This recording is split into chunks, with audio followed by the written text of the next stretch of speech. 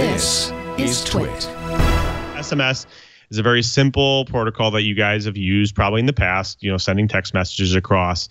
It's a very simple protocol. It doesn't allow you to do things like read messages or read receipts and other things. But with the likes of Facebook Messenger and WhatsApp and WeChat, adding all these additional features in there, it tends to make SMS kind of lost in the background. Well, that's where this new rich communications service protocol comes in. The industry is trying to replace SMS with RCS.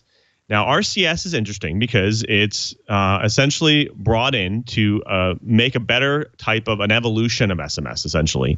It adds features in there for like rich messaging content, integrated features like read receipt directly, just like, in fact, just like video and audio messaging that they had in some of these other devices and other applications.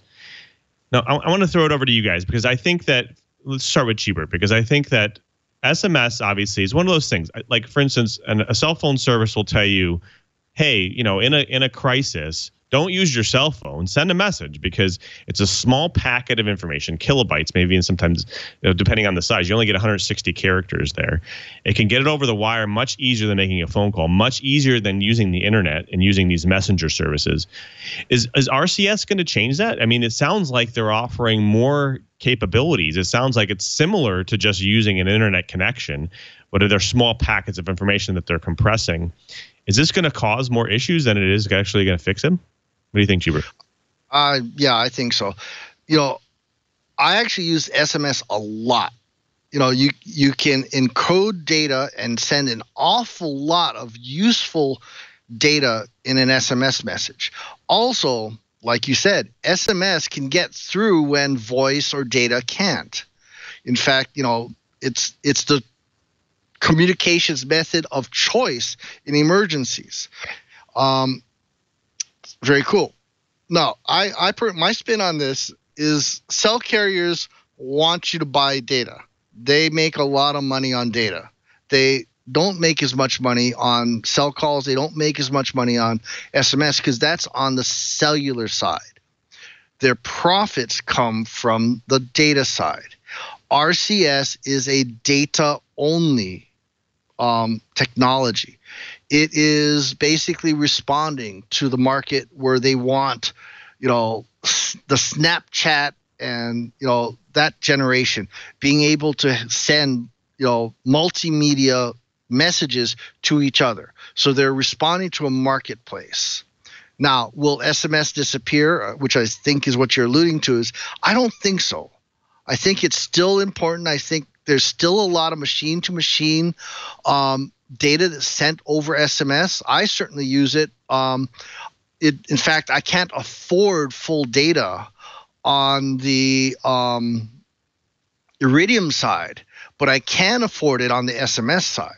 So I think that's going to be one of the things that's going to make a change.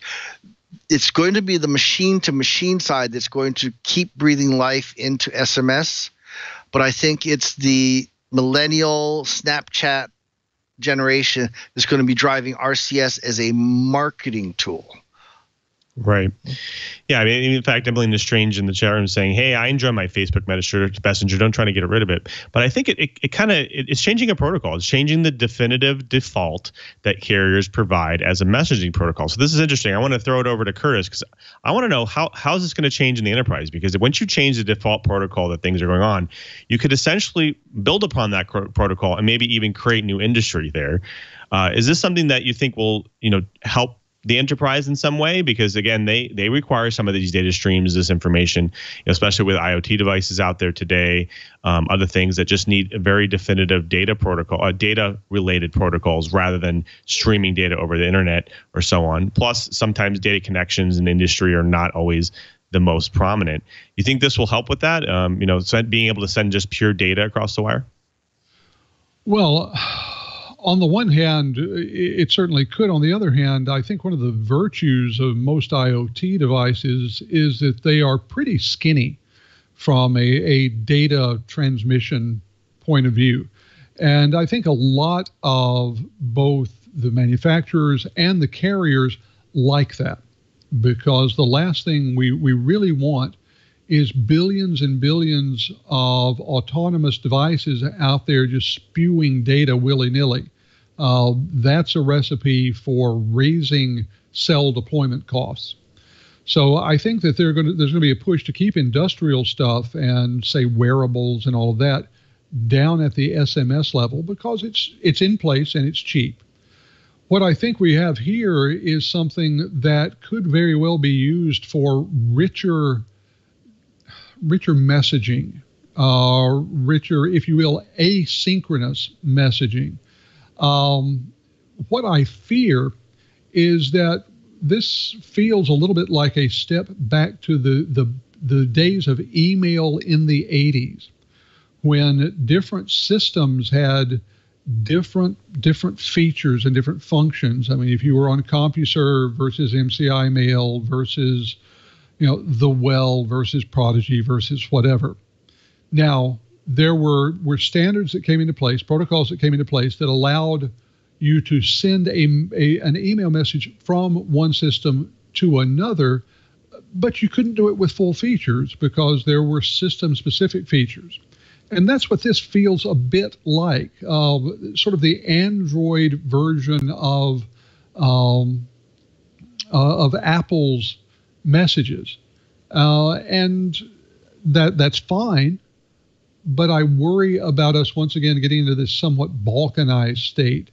And that's something that most enterprises hate. I mean, they hate, on the one hand, supporting multiple platforms at all, but when you all of a sudden get multiple platforms with multiple rich feature sets, it starts being a real nightmare when it comes to figuring out which apps you can support, which messaging protocols, all that.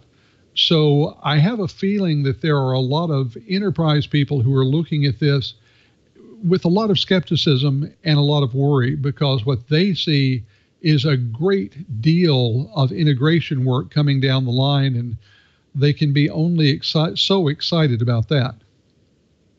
Right. Well, hopefully it doesn't bring us back to the email of the 80s, but I think it definitely will cause issues and be disruptor in the enterprise, and we'll see what happens as RCS has kind of moved along.